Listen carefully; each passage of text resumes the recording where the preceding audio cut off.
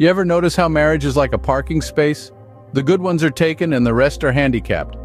Now don't get your knickers in a twist, I'm just making an observation here.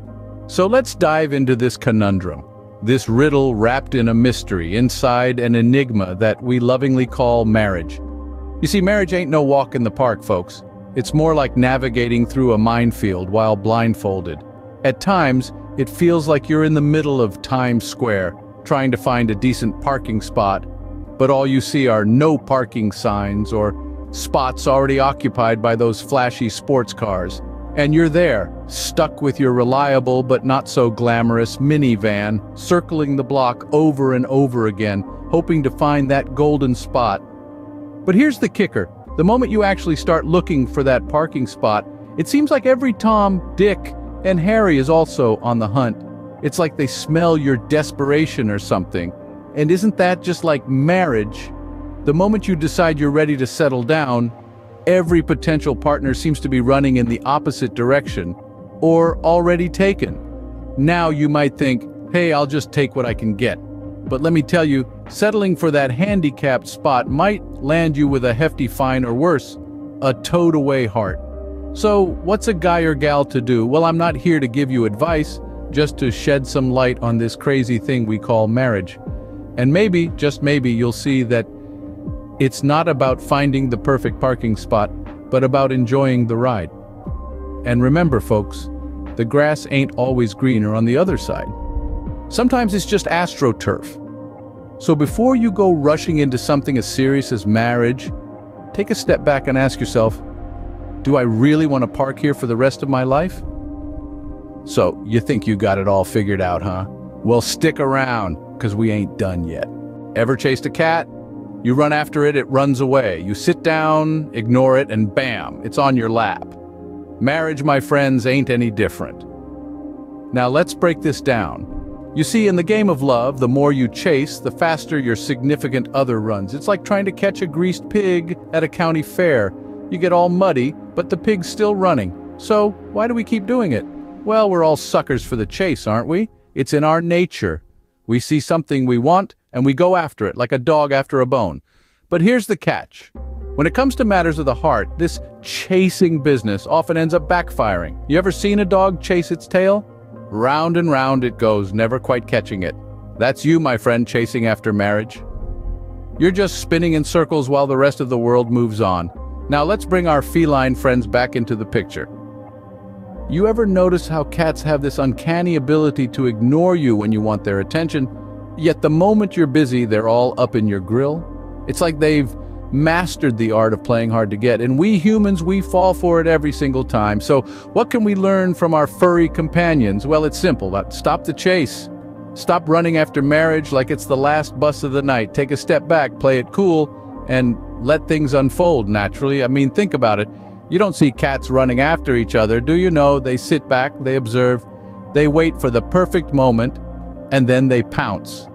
And more often than not, they get their prey. So, the next time you're thinking of chasing after marriage, remember the cat. You might just end up with a lap full of fur and no cat. Ever been under pressure? Like that feeling when your mama's waiting with a slipper because you broke her favorite vase. Now imagine that pressure, but it's about getting hitched. Now let's get real for a moment. Society has this weird obsession with marriage. It's like a game of musical chairs. And when the music stops, you better be sitting next to someone with a ring in their pocket. But what happens when the pressure to get married becomes too much? Well, let me tell you, it ain't pretty. You've got Aunt Martha at every family gathering asking when you're going to settle down. Your friends are posting their wedding pictures all over social media like it's some kind of competition. And don't even get me started on those romantic comedies that make you feel like a loser if you're not madly in love by the time the credits roll. So, what do? You start looking for love in all the wrong places. You start making decisions based on what you think you should be doing rather than what you want to be doing. And before you know it, you're standing at the altar with someone you barely know, wondering how you ended up in this mess. But here's the kicker. Just like you wouldn't rush cooking a steak, you shouldn't rush into marriage. You don't want a tough, overcooked piece of meat, do you? And you certainly don't want a tough, overcooked relationship. It's funny. We spend our lives being told to be patient, to take our time, to think things through, but when it comes to marriage, suddenly it's a sprint to the finish line. It's like we've been programmed to believe that our worth is tied to our marital status. But let me tell you, that's a load of bull. So before you buckle under the pressure, remember, no one likes a tough, overcooked steak. Ever seen a dude acting all cool and nonchalant at the club and all the ladies flock to him? Yeah, that's the secret sauce, my friends. Let's break it down.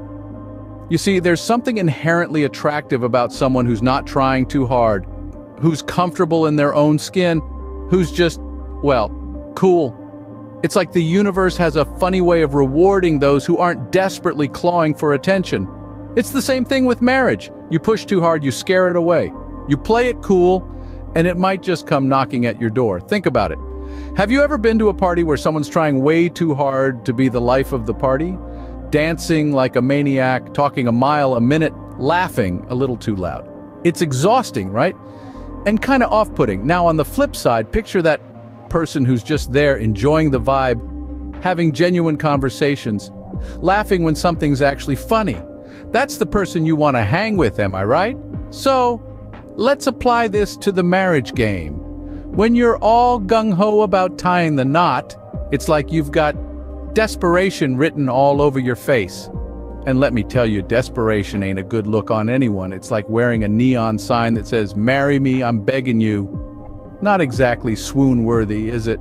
But when you play it cool, when you're just living your life, enjoying your relationships, not obsessing over the next step, that's when magic happens. That's when people look at you and think, hey, this person's got their act together. They're not desperate for a ring. They're just cool. And that, my friends, is how you attract what you want without scaring it away. It's not about playing games or being aloof. It's about being comfortable with yourself and your life, ring or no ring. And trust me, that kind of confidence is way more attractive than any diamond could ever be. So the next time you're thinking of popping the question, remember, cool as a cucumber, my friend. Cool as a cucumber. So, we've been yakking about marriage and all its crazy quirks. But what's the bottom line, you ask? Well, sit tight, because we're about to spill the tea. You see, we've been rapping about this chase for the ring, the hustle for the I do. We've seen how when marriage becomes a must, things can go sideways real quick. It's like trying to hold water in your hands. The tighter you squeeze, the quicker it slips away. Remember when we chatted about playing it cool? That's right. The less you want it, the more likely it is to come knocking at your door. It's a paradox, ain't it? Like trying to catch a cat by running after it, you're just gonna end up out of breath and empty-handed. But sit down, chill, and that kitty might just come sauntering over. Here's the rub, folks. Love, marriage, it ain't a game of tag. You can't just chase it down and expect it to surrender. It's more like a dance, a delicate balance of give and take. And the moment you start stepping on toes, demanding your partner to commit, you're gonna end up dancing solo. So the bottom line, don't let the marriage mania get to your head. Keep it cool, keep it casual. Don't let the want turn into need. Because the moment it does, you're setting yourself up for a heartbreak. Now, I ain't saying you shouldn't want marriage. Nah, all I'm saying is don't let it define you. Don't let it become the end-all, be-all of your existence. Remember, you're a whole person with or without that ring. So remember, folks, in the game of love, sometimes the best move is not to play. If you dug this content, show some love by smashing that like button and subscribing to the channel. And don't forget to check out our other videos. Peace out.